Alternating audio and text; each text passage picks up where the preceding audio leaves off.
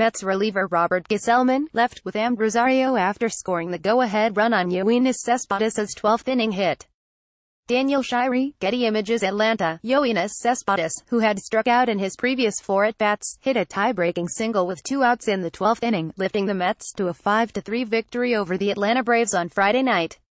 Cespedes' single to right field drove in Robert Gsellman, the winning pitcher, from second base.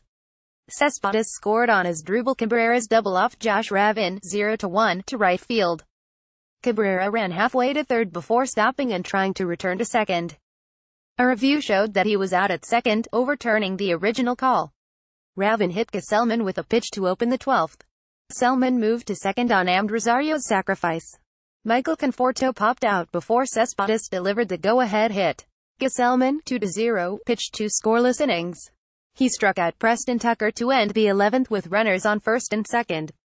Jeurys pitched a perfect 12th for his 8th save. Mets starter Noah Syndergaard allowed 3 runs and 7 hits, including a homer by Ozzie Albies, in 6 innings.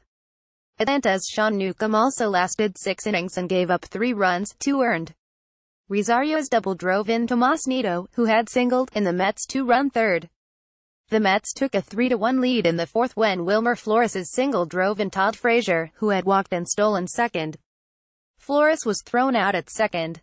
The Braves tied the game in the 6th when Nick Markakis doubled, moved to third on a wild pitch by Syndergaard and scored on Kurt Suzuki's fly to left field. Flores was thrown out at the plate in the 6th while trying to score from first base on Jay Bruce's high bloop double into shallow left field. Flores was waved around third base but was thrown out at the plate by Preston Tucker. A review confirmed that Suzuki had made the tag before Flores, sliding headfirst, touched the plate. The double ended Bruce's 0-for-19 slump. A Braves fan was ejected in the 6th for reaching over the wall on the right field line and interfering with an attempt by Markakis to catch a foul pop-up hit by Cabrera. After a delay of 1 minute 49 seconds, during which a review showed that the ball was in the field of play, Cabrera was called out. Albies became the first middle infielder in Braves franchise history to hit 6 home runs in April. He had entered the game leading the majors with 15 extra base hits.